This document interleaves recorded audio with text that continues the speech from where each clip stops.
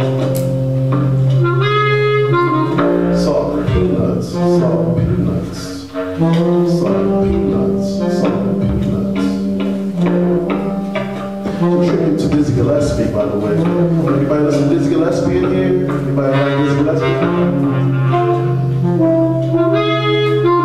Salt peanuts, salt peanuts. All right, John Burke, aka Mr. Salt Peanuts, trumpeter, innovator, musician, hip, jazzy, bebopping, rhythm filler, spent many nights playing on the tip of Africa. Never went back to Georgia. Legendary Dizzy Man with puppy cheeks and stretched corn and Tam boarded a huge sweet Cadillac to play in a celestial arena.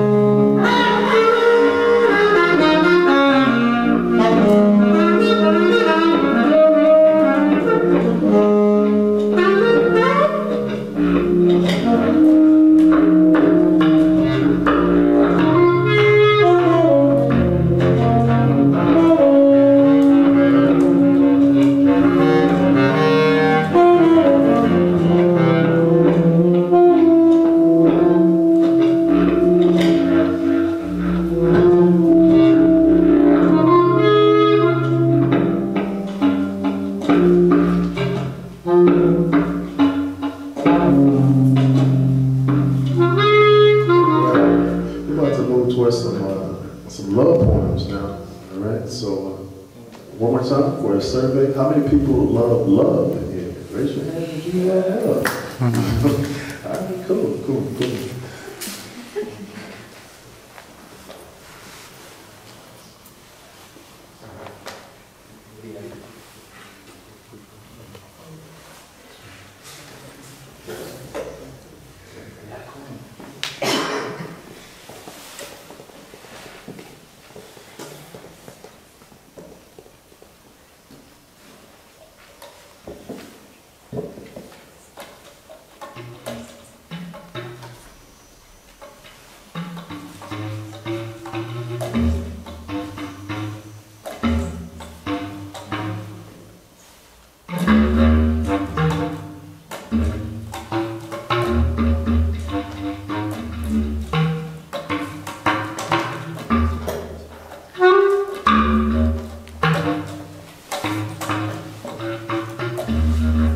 Valentine's Day poem for Africa. I loved you the first time I searched your mountains and felt your deepest plains. Breathtakingly beautiful, you satisfied and complimented my spirit as I whispered and repeatedly shouted your name and love-laced incantations which pulsated like drums and crested like the ocean where I sat and enjoyed how you spoke to me in refreshing breaths, lulling and fanning me under palms which shaded my ashed over feet, burrowed in sands, warm and limitless like my love for you and your wonderful and ever-growing family. Lounging in Midtown, I'm remembering us scratching on one another's back sometime in the early hours in a dance studio lit by the orange glow of street lamps hitting their marks on the pavement, bending their rays under and through slats where light seeped into a dark room, where our hearts throbbed in tandem as I growled, purred, amid melodies of Les Mignons, tapping and soft-shoeing our passions.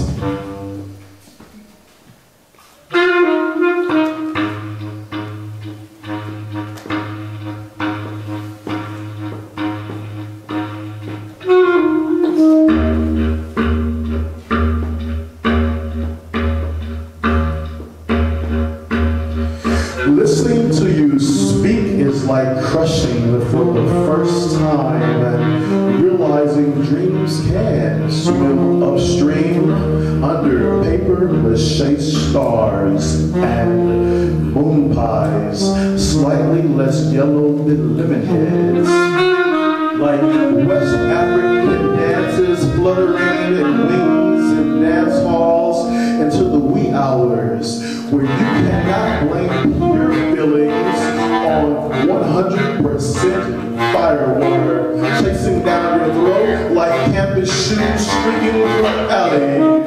It is like the red or blue snow in the summer that outlines your mouth because it is so hot. You slurp and the certain ball that just rounds and rounds and rounds like some snotty-nosed kid that doesn't know any better. Better than snow cones and ice cream or mixtapes with your favorite MCs, realizing your dreams, realizing their dreams as lines connect well and intersect like L's with trains. It is like going swimming with your cousins that you only see in the summer at Big Mama's house, where the scent of breakfast is the alarm clock that makes you want to leap like tree frogs trying to get into the bigger things, like wanting to talk on the phone late night with a woman that has a name unlike others, who travels in spaces, spinning circles, looming tapestries of what-ifs and maybes and pauses that hold worlds and eternities in her deliberations, like wanting and waiting for your favorite song to play in rotation at the top of the hour so that you can record the commercial-free song on your outdated cassette player. Listening to you speak is like all of these things, bending in the mind like paper clips or knees at altars where unexplainable things make sense.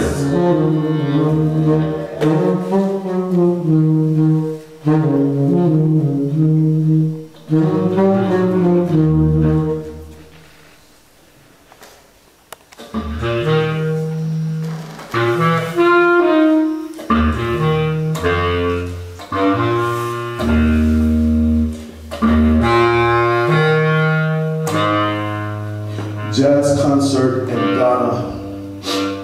In Africa, a woman with big eyes and a name I swore I would never forget handed me a brown drink with a self-conscious smile as I made my way over to Kofi Adame Barney, who was red-eyed with a saxophone.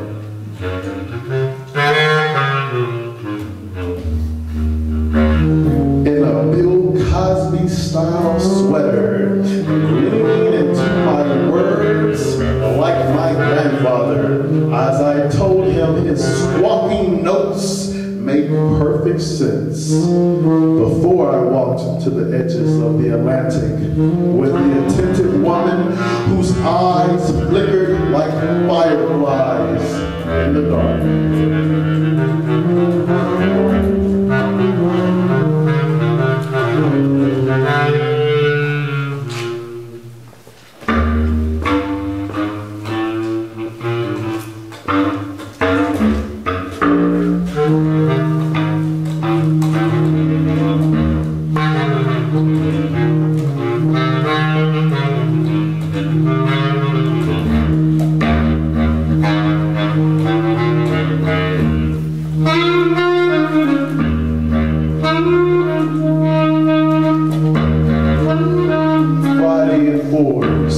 In spaces so familiar and so brand new, we darted our eyes and crossed our memories, framed in our youth, soundtracked in fabled events that found me meditative and her more reflective about a musical time she shared the stage with jazzman Al Jarreau at 9 years old, an unforgettable birthday. When limelight shined and she excitedly stood on the shoulders of emotions that crested like mountains as sounds pressed her and words found her experiencing what is uncommon, breaking away roof garden.